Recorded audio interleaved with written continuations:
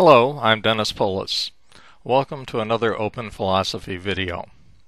In this video we will be continuing our discussion of the mind, but this time we're going to be turning to the problem of free will. Free will, of course, is critical to questions of ethics and morality, and also to understanding ourselves and taking responsibility for our actions. Previously, we've seen that while natural science has a great deal to say about the brain and how it processes data, naturalism, the philosophical spin that says that natural science is all that we need, has nothing to offer in the way of a complete model of the mind. Because in the mind we not only process data, but we are aware of the data that we're processing. Further, we are able to make choices, to will. This is something beyond the scope of any kind of physical model. A deterministic model allows no room for choice, and a quantum mechanically random model does not make us responsible for choices. Rather, it would have choices appear spontaneously without any causes whatsoever. We know from experience that we deliberate, weigh our options, and choose, and that we are the source of these choices. On the other hand, we know that Cartesian dualism doesn't work because of the mind-body problem. Descartes' idea of the mind as the thinking thing has no way to affect matter. So I proposed a third way, the two-subsystem theory of mind. In it, the brain is responsible for processing data, but we also have an intentional subsystem, which consists of our intellect and will, and that is responsible for awareness and making choices. We overcame the mind-body problem by noting that the laws of nature are essentially intentional.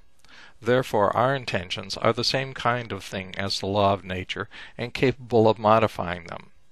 That was theoretical, so then we looked at the data and found substantial confirmation of our ability to affect matter through intentionality.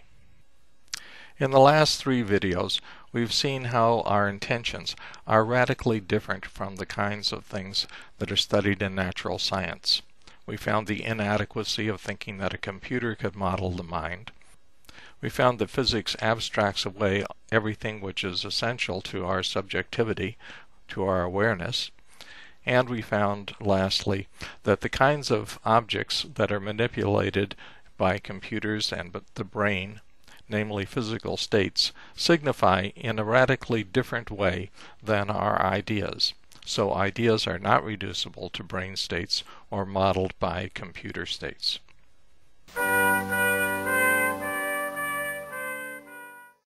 There are many definitions for free will, but what most of us mean by freedom is that we have multiple choices that are really within our power and that we choose from between them. That does not mean that our freedom is unlimited. It's constrained by our circumstances, by our abilities, and so on. Still, we are able to choose. We can choose this course of action or that. I can stay here or I can go to the store.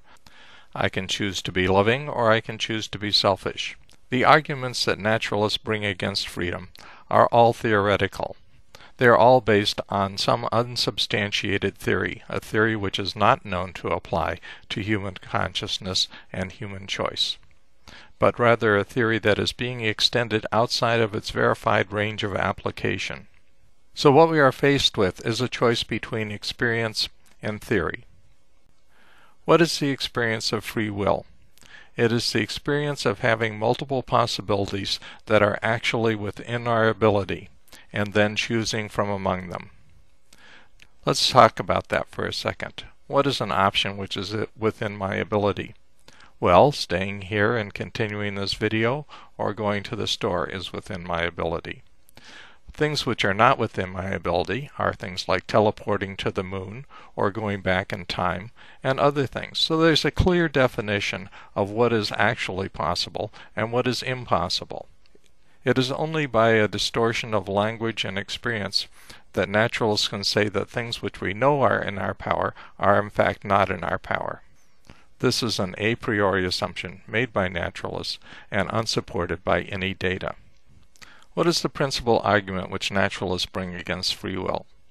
It's causal determinism. Naturalists understand causes as prior events determining later events. But we know from studying physics that the initial state, the prior events, do not determine later events by themselves. It is only via the laws of nature that prior events are able to determine what will happen later on. But we have seen that the data show that our minds can alter the laws of nature. We've seen that this is verified to 18 standard deviations, way beyond any rational doubt. Thus, since we can modify the laws of nature, we're not determined by the laws of nature, and our will is free. Thank you for watching, and please leave comments.